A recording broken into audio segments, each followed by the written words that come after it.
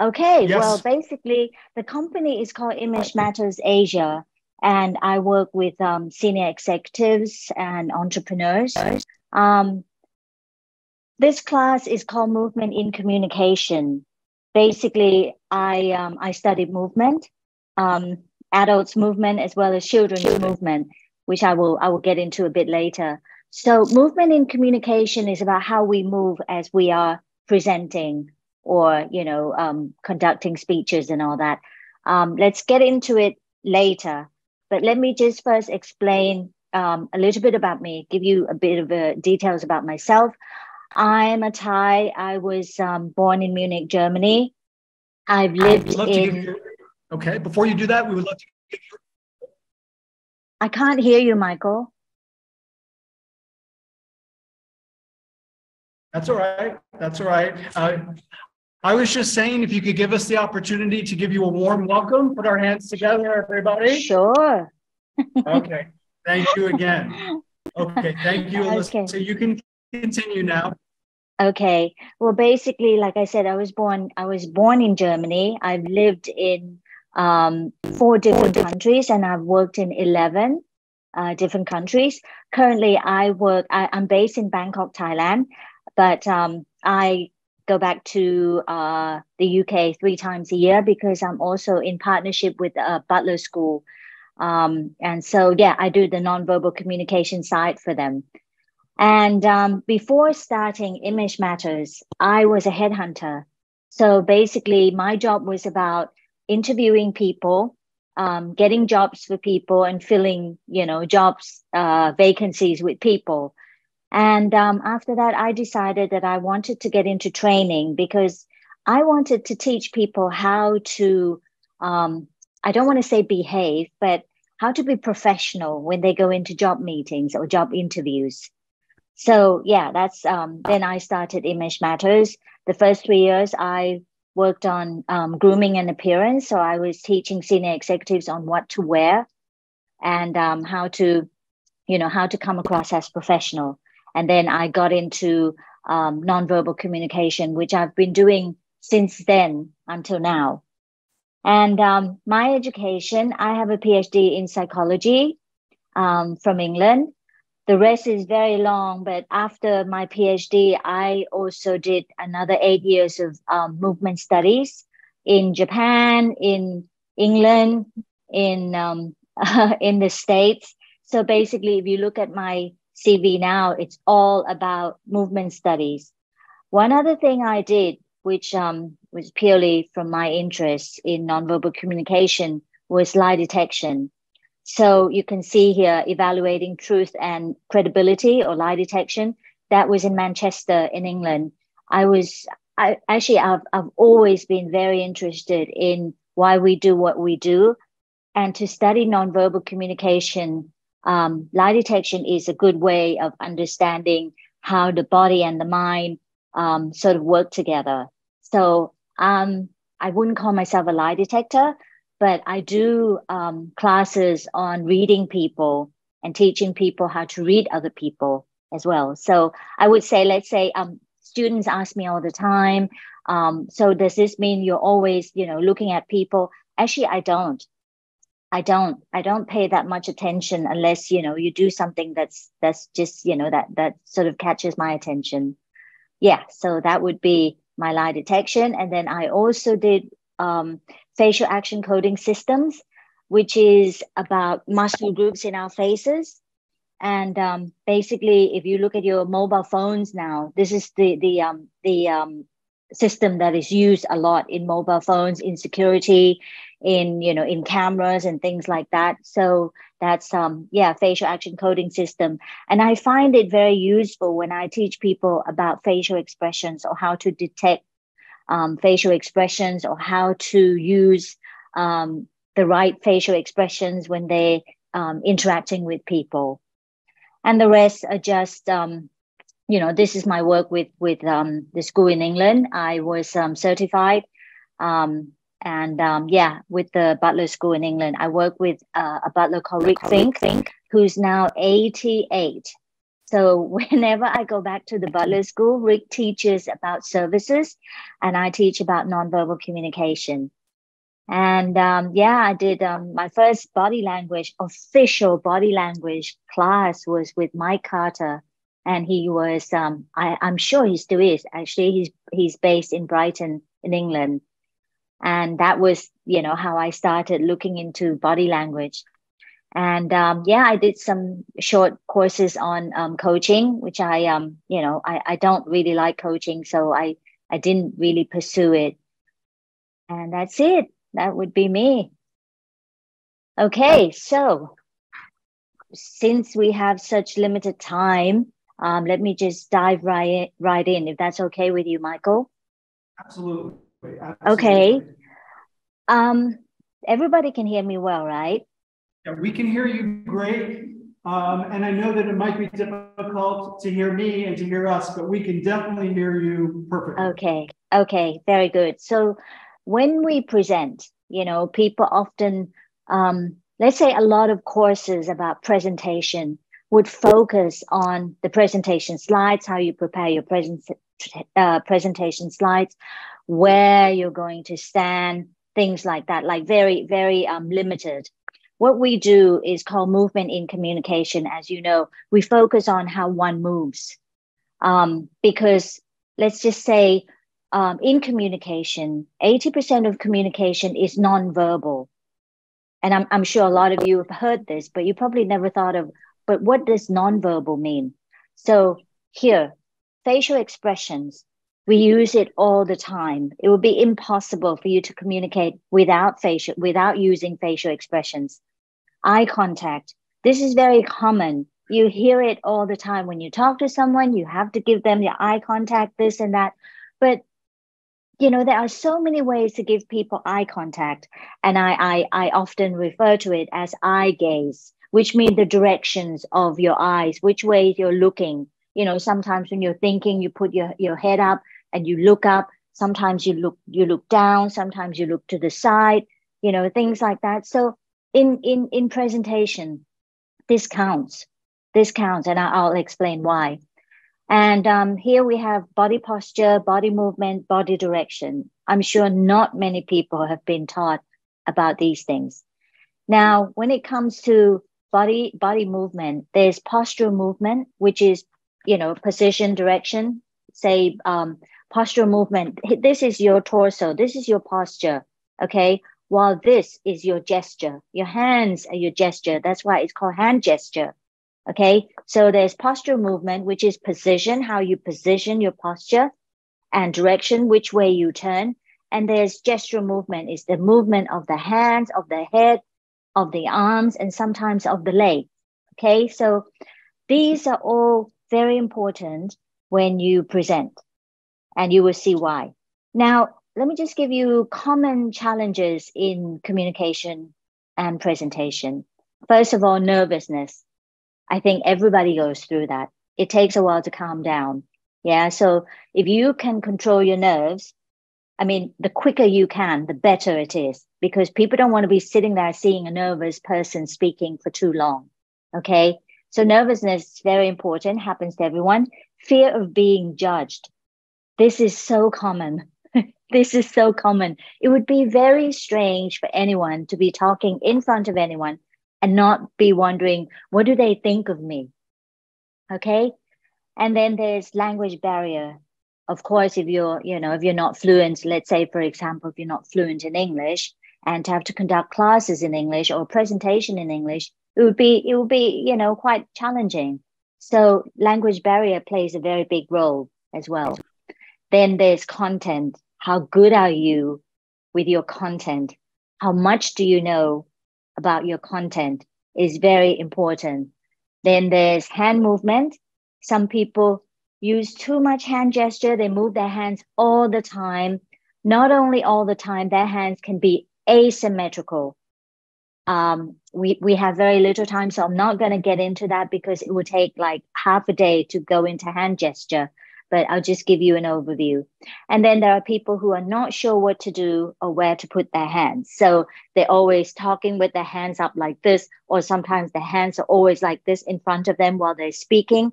This is what we work on. We work on removing barrier or removing challenges when people present.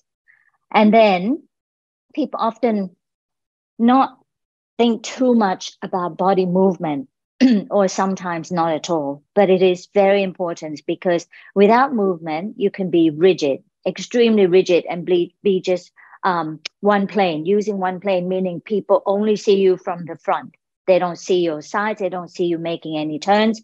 So you have to sit right in front of the person to be able to see the person, because people from the sides will not be able to see them, or they will just see them in one plane only, one dimension only. Okay. And then too much movement. Some people are so nervous, they cannot control themselves and they move around so much. So when you are presenting or when you're speaking in front of people, when you move around too much, it takes away the essence of the message that you're trying to send, because people tend to be looking at you and how you move. You understand what I mean? Does everyone understand what I mean? Okay, right. Now, speaking with the audience in mind, this is what I always remind my senior executives. It is very important for you to think of the audience every time you're about to do a presentation or public speaking, or even if you're about to be interviewed. It's very important that you think about the audience. And so with the audience in mind, me personally, this is what I think about. The first thing I think about is first impression management, which means, who am I speaking to? Who are these people I'm going to be talking to? Why do I want to know that? Because I want to know what I'm going to wear. It's very important. And I'll show you a couple of pictures. Okay. Who am I speaking to dictates what I'm going to wear. It would be very strange if you don't consider these two things, because first of all, you want to right away be able to connect with your audience. And let's say there are certain times I've been invited to talk to business owners or young entrepreneurs. And there are times when I'm invited to the government, to speak to the Royal Thai Army, for example. I certainly cannot wear the same type of clothes. It's impossible. Okay. So who am I speaking to dictates what I'm going to wear and how I want to come across to them. I will explain this in a bit. And then, how am I going to connect with my audience and get my message across? That is so important, because it doesn't matter what I wear. If I cannot connect with them, I can't get my message across. It will be impossible. So this is what I think about every time. And lastly, what is my message? What is my message? How am I going to send my message? So here, first impression management, I give you some examples. This was me talking at the United Nations. This forum was for, I think, 160 delegates from all over the world. You can see behind me, there's like a counter behind me. That's actually a raised kind of stage. I was supposed to stand there, but I decided not to, because it puts me too far away from my audience. Why do I care? Number one, I care because it's an afternoon session, and my audience, all the participants are from all over the world, 160 of them, which means in the afternoon, not even afternoon, in the morning, some people could be jet lag. In the afternoon, it's even worse. So I want to make sure they stay up to listen to me. I don't want to be talking to a bunch of, people who've fallen asleep. So I decided that I was going to stand closer to them. So I did not use the stage. You can see here that I'm right in the middle. And there are 3 rows of participants. So number one, I think of where I'm going to be, not only what I'm going to wear, where am I going to be in order to be able to connect with my audience, with the people I'm talking to. Now, if you look at what I'm wearing, if you follow my Facebook page, I hardly wear long sleeves and I hardly wear a jacket. And I did in this occasion because the United Nations color is blue, but I don't have anything blue, light blue, actually, as you can see on the, the strap on my collar, which is, my name tag. So I didn't have anything blue. So I decided the most common color is black, but I didn't want to wear plain black. So I wore black with a little bit of yellow. So I'm not, excuse my English, kissing their ass by wearing, that color. But at the same time, I decided to choose the kind of color that everybody can relate with. And our royal families, the color of our royal family is yellow. So I wear black and yellow. And like I said, I stand right in the middle. I'm able to connect with all of them. Otherwise, it would be like me here and you over there. I don't want that kind of relationship with me and my audience ever. So there are times when I would, I'd be invited to speak somewhere and there would be a stage and a podium. I would tell them to get rid of it, that I'm not going to be standing there, that I want to be with everyone. So this is what you do when you want to connect with your audience. The closer you are, the better.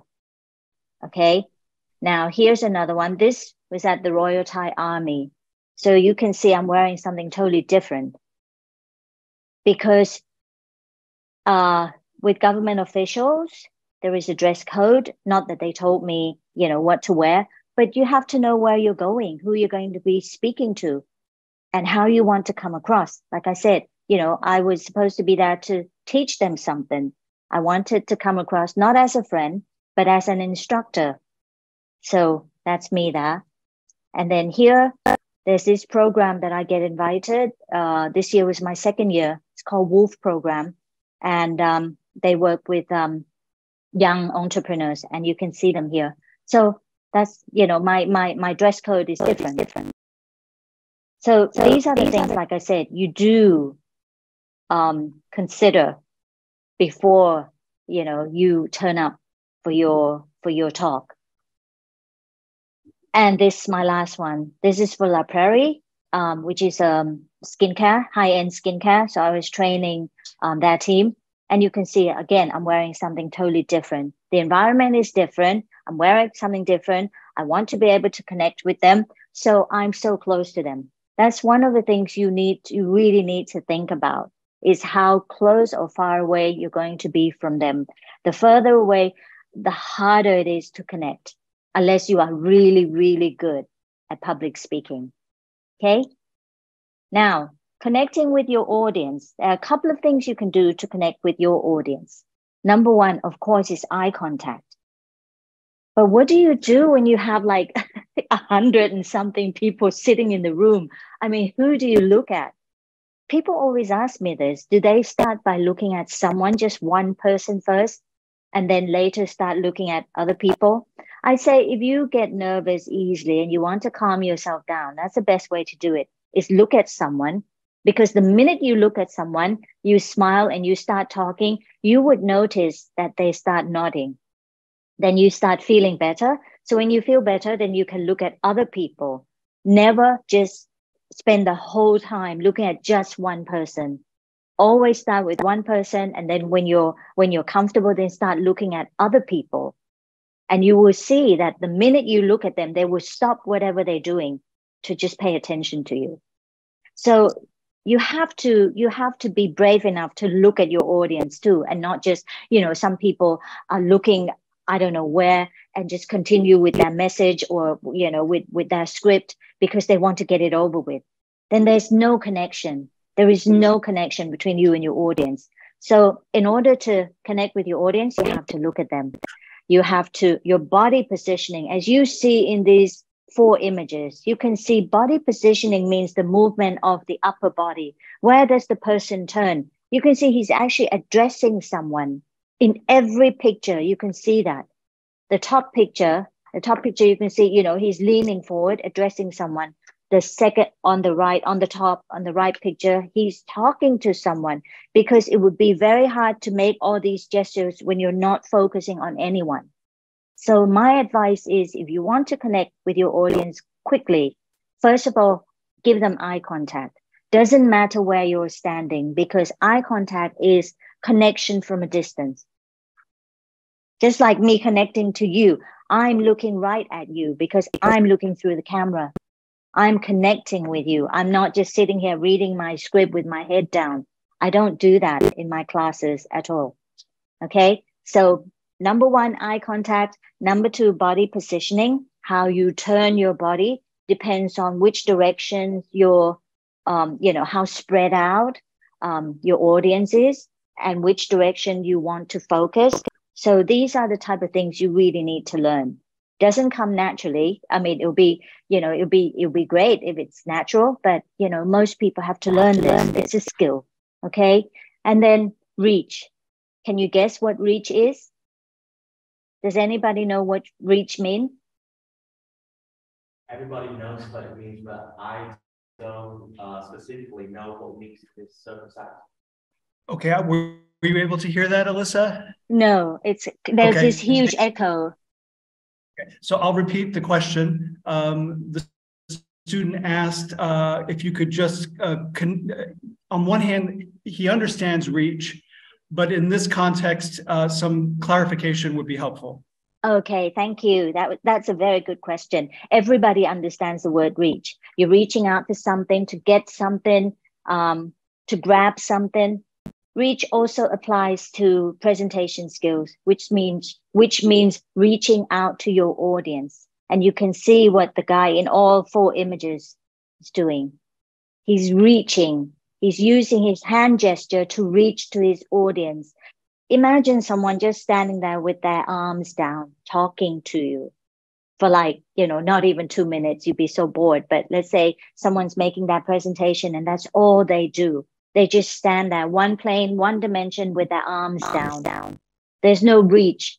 So when you watch people like Obama, which I have a short clip of him, Obama, or good, world-class speakers, you will see they use 3 things, eye contact, very good eye contact, body positioning, as in these 4 images, and reach, a lot of hand gestures. You will never see them standing there talking without reach. And reach is, what do you think? I'm talking to you. This is what reach means. Okay? Right. Now the message. I'm going to show you this video of mine. This was in Heidelberg, Germany. I was conducting class. Let's see if you can understand what I was trying to tell my students to do. I want to thank you for having me here. Can you hear it now, Michael? We can hear it. Okay, good. Yes. I'll start from the beginning. Go. Okay. First of all, I want to thank you for having me here. I think it's a great opportunity to work with all of you. I want to thank you for doing your homework. I want to thank you for allowing me to take you to where you've never been. I think movement and communication is very important. I think a lot of people realize that communication is important, but they don't realize what movement does to communication. So the fact that I think not many people get to see themselves when they present, that can be a challenge because they don't know which direction they go when they're talking. They don't know what they do when they're talking. They don't know what they do to cause the reaction they're causing in that audience. So I think it's good to know. I think it's good to study your movement, understand what you normally do and what you should stop doing and what you should learn to do. For example, some people don't understand how to use their hands and they tend to go, slashing, cutting, pointing and all that all the time. Whereas remember, I told you that in movement, beautiful movements are half circles and circles. So basically, when you're presenting, when you're talking to people, when you're giving a speech, your movement has to be in sync with what you're saying. And there are such things called graceful movements where people look for and they can connect with. Thank you. Right. Let me just put my earpieces back in.